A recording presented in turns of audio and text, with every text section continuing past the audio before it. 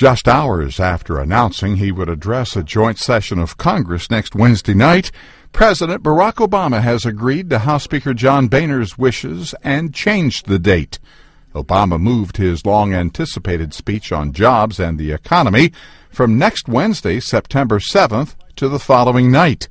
The change allows a planned Republican presidential debate to proceed without Obama upstaging it.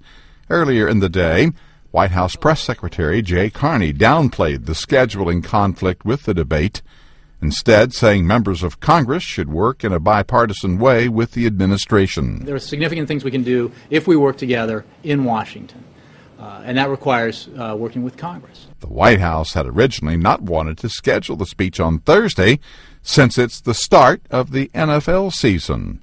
Ross Simpson, The Associated Press.